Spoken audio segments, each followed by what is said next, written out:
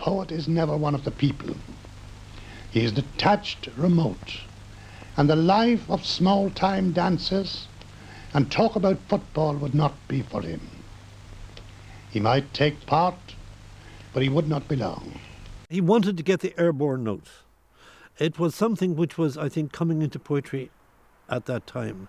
You find it in the later poems of Pasternak, where you're able to look, you're able to look straight through the poem into the life of the man, and you get the flavour of his personality, as he says himself. He didn't want to work the persona, as the great Yeats had. He wanted something much more humble and also more direct, almost like a prayer. The poems in Nimbus attracted considerable attention, culminating in publication by Longman of his last and most popular collection, Come Dance with Kitty Stobling.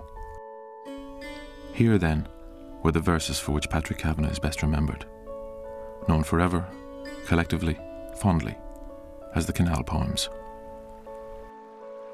Oh, commemorate me where there is water, canal water preferably, so stilly greeny at the heart of summer. Brother, commemorate me thus beautifully, whereby a loch Niagarously roars the falls for those who sit in the tremendous silence of mid-July.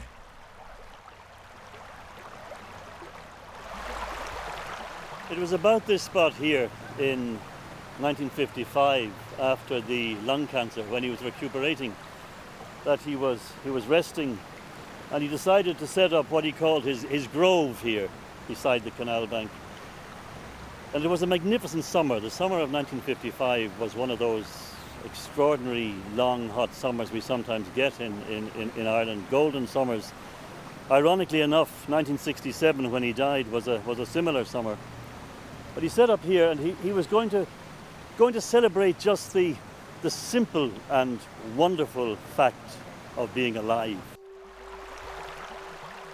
Leafy with love banks and the green waters of the canal, pouring redemption for me, that I do the will of God, wallow in the habitual, the banal, grow with nature again as before I grew.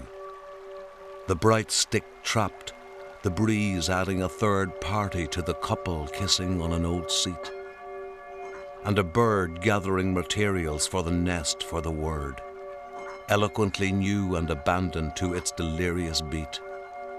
O unworn world, enrapture me, encapture me in a web of fabulous grass and eternal voices by a beach. Feed the gaping need of my senses. Give me ad lib to pray unself-consciously with overflowing speech. For this soul needs to be honored with a new dress woven from green and blue things and arguments that cannot be proven.